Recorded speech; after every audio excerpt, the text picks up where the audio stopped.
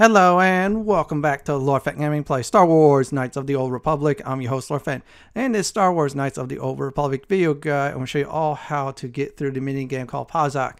As always, like, comment, and subscribe to my channel for more content like this. Do not forget the notification bell so be updated and much more. This is really important. You want to make sure you do get a deck on Taris. Otherwise, you probably have to go to Leviathan and get the other deck. So keep that in mind. So let's go ahead and talk about what type of cards you definitely want before start actually playing. So you're asking Lord Fenton, what type of cards do I need for the side deck? Plus and minus one. So before I actually explain that, the object of Pazaak is very simple. You got to make sure you have a 20, the number, that's the key number. If you go over 20 by 1, or so, you lose the round. Lose 3 times in a round, you lose the game.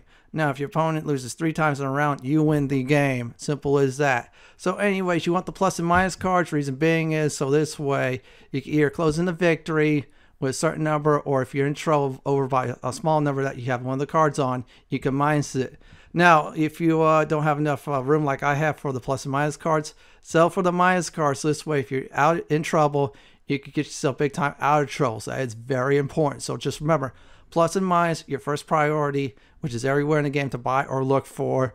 Or if you don't have enough plus and minus cards, sell for the minus one. So let's go ahead and play the mini game, and I'll tell everybody exactly on how it exactly plays out. The object of Pazaak is simple. Try to get to 20 without going over, and your opponent doesn't get to 23 times in order to win the game.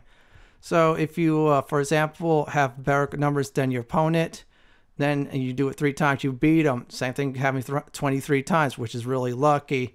And your opponent doesn't, you win against them. Now, you lose 3 times in a round if you go over, or your opponent has a better number and you have a lower number than them, up to 20. So keep that in mind. Make sure you aim for 20 or so. We'll talk about tactics in a bit, so let me go lay out the map. So you see where the yellow cards are at, the middle? Well, that's your play board, and your object here is to get to 20. The number above it says 10 or so. It tallies up the numbers of cards you have total. So you want to definitely get to 20. If, for instance, you don't, and your opponent has a better number, that opponent wins. See that mark there? That opponent beat me previously and has that mark there. You don't want to make sure they fills theirs up and theirs win. You want to make sure yours is filled up. Now, on the bottom, that's where it's at the player's hand. That's where your side deck is at. It's random at times, so don't panic. If you feel like you have a bad deck, forfeit, load your save up. Yes, so you really want to save some credits.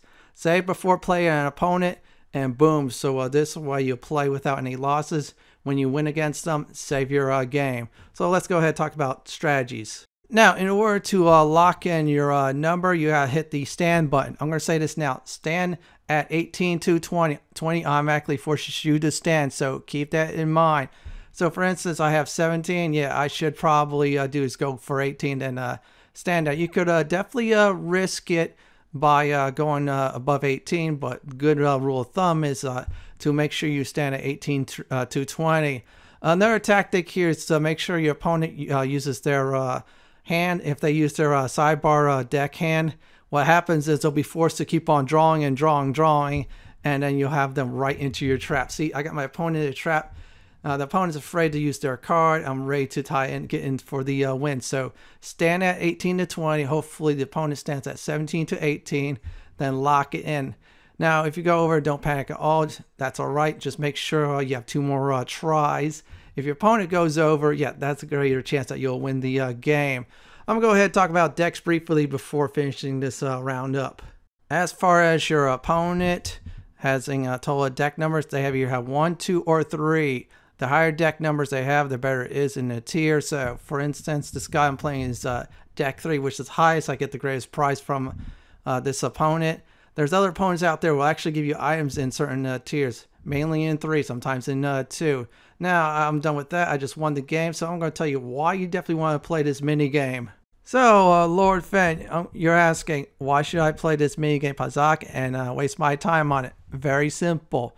At Yavin Station, aka Yavin Planet, that's the nice red one, you meet this NPC there the first time. He will offer you some exclusive items. Some of it is the best in the game.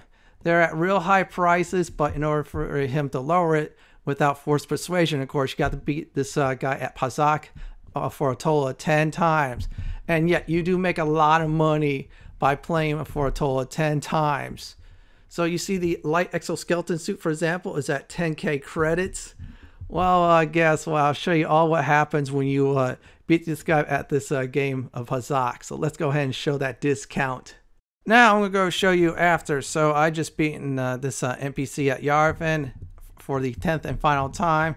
Now because of that, he will admit that you're very good.